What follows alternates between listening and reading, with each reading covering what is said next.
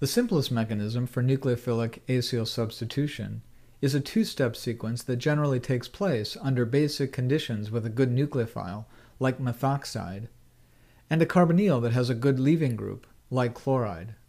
This two-step sequence is commonly referred to as addition elimination through a tetrahedral intermediate. The mechanism begins with the AD sub N step, in which the nucleophile attacks the carbonyl carbon, the polarized pi bond of the carbonyl group. The AD sub N step generates an oxyanion intermediate, and the carbonyl carbon is transformed into this sp3 carbon, the tetrahedral geometry, which is why we call it the tetrahedral intermediate. This turns around and it gets ready to do a beta elimination, but at this point there's a choice to make. One could imagine that there are two leaving groups on this position, and if, for example, the leaving group is the methoxide, one would return to the starting point. And that's why these arrows are there. It shows the potential, at least, for this step to be reversible. However, to go forward, to have forward progress, a productive pathway, is going to involve the loss of the chloride so that net substitution takes place. The chloride is lost as the chloride anion, and we've generated now the new substitution product with the carbonyl to oxygen bond. The key step is which of these two groups is going to be lost, and that's a decision that we can make by examining leaving group ability. The chart at the bottom arranges leaving groups from the best to the worst, and you can remember that leaving group ability is related to the strength of the base. The weaker the base, in other words, the stronger the conjugate acid, the better is the leaving group. And so if we have a tetrahedral intermediate that has two of these groups attached to it, then whichever one lies to the left is going to be the leaving group that's going to be lost. The order of leaving groups in this chart for the different carbonyl derivatives shown here thus determines which direction the substitution reactions will lie.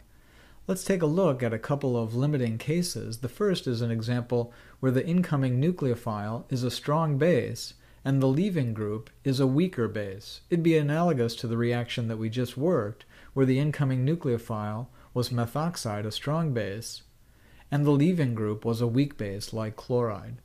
In that case, you can see that the overall reaction is thermodynamically favored, and at the point of the tetrahedral intermediate, the favored pathway is that to eliminate the weaker base, the chloride, because it's going to carry that developing negative charge at that transition state better than if we had followed the reverse pathway, which would be putting the negative charge on that oxygen, which is not able to stabilize the negative charge as well as the chloride. If the opposite were true, if the leaving group was a stronger base than the nucleophile, the reaction would be thermodynamically unfavored.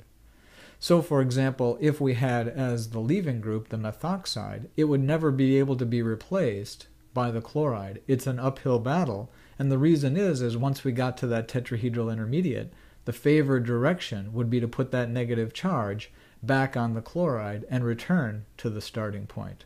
Let's work one more example where the two species that are involved have very similar leaving group abilities, and we'll find that there can be other factors that help drive these reactions forward.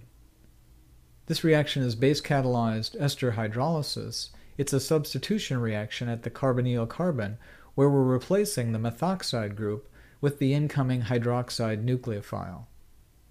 Now, if you look at the incoming hydroxide nucleophile and you compare it to the leaving group, the methoxide anion, these two have very similar leaving group abilities because the pKa's of their conjugate acids are almost identical.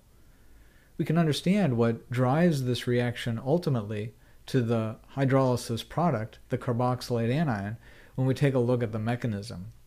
The mechanism is this two-step sequence, addition elimination, through a tetrahedral intermediate, and so we begin with the AD sub N step to the polarized pi bond of the carbonyl. That creates this tetrahedral intermediate, which undergoes a beta elimination, kicking out the methoxide anion to generate the carboxylic acid and that leaving group, the methoxide. This is a very strong base. This is quite a strong acid, and so the favorable direction for this equilibrium is to do the deprotonation to generate this carboxylate. If you notice the equilibrium arrow here, it favors the left-hand side, the carboxylate anion in methanol, and that's what drives this reaction forward.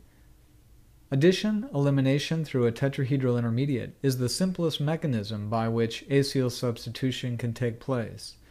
In the next webcast, we'll look at how this mechanism gets modified slightly when we're operating under neutral conditions.